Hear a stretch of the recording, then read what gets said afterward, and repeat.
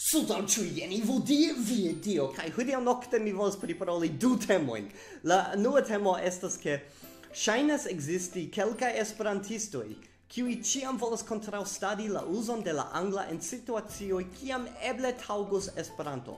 Do ekzemple, hieraŭ nokte mi elsendis mian proponon ke ni ĉiuj la 10 de decembro uzos la kradvotojn aŭ uzu la kradvotojn Esperanto lives. Ĉar mi volas levi intereson pri Esperanto inter ne-esperantistoj. Sed ŝajnas ke kelkaj homoj miskomprenis la intencon, ĉar ili diris al mi en la komentejo kaj per mesaĝoj, kial ne uzu simple Esperanton, aŭ kial ne uzu Esperanto vivas, kial ni devas uzi la anglan kradvotojn. Kaj nun mi simple volas klarigi la situacion. Unue, la angla ne estas nia malamiko. Esperanto ne ekzistas por kontraŭstari la anglan. Se la angla subite malaperus de la mondo, tio ne gravas vere al Esperanto. Esperanto estas aparta lingvo. Ĝi naskiĝis antaŭ la leviĝo de la angla fakte. Ĝi naskiĝis dum la tempo de la franca lingvo. Kai fakte poste la angla leviĝis kaj la franca malleviĝis, sed ne diru tion al francoj, ĉar ili ne ŝatas tiun ideon, vere. Sed tio ne gravas, mi flanken iris. Kaj la dua afero estas ke mi celas ne-esperantistojn. Do ekzemple, se ni uzus la kradvotojn Esperanto aŭ Esperanta vivas, verŝajne ekzemple angle parolantoj, sed aliaj parolantoj de aliaj lingvoj, ili vidos tion kaj dirus, tio estas fremda afero, ne gravas al mi, kaj ili simple ne alklakos ĝin. Ni volas ke ili alklaku ĝin. Tio estas la intenco de la kampanjo, ĉu ne? Do, se ni uzus la vortojn Esperanto lives, ĝi estas interesa. Ĉar kiam oni vidas tion, ili ne scias kio estas Esperanto, sed ili scias ke ĝi devas vivi.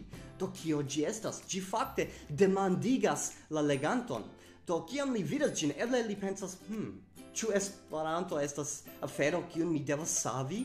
Ĉu Esperanto estas io kio estas grava kaj vivanta, kaj mi neniam priaŭdis ĝin antaŭe? Kaj tiam ni esperas ke ili alklakos ĝin.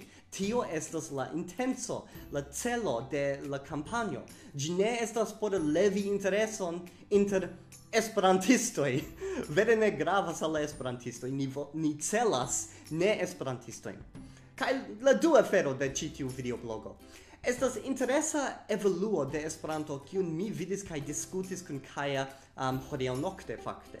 Estas la uzo de la verboj praktiki kaj ekzerci.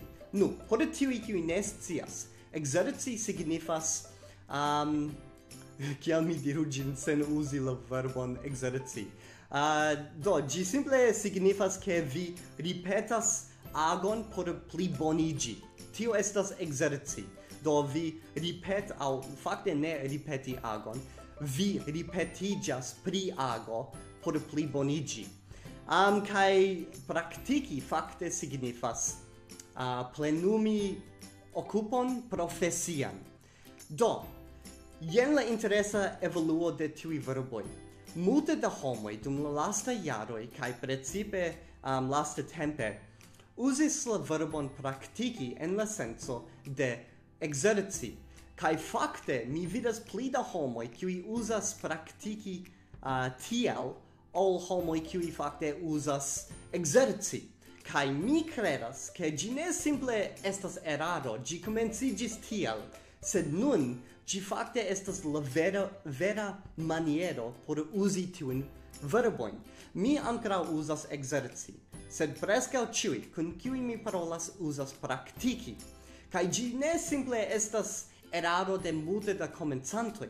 Mi pensas ke ĝi fakte estas evoluo de la lingvo.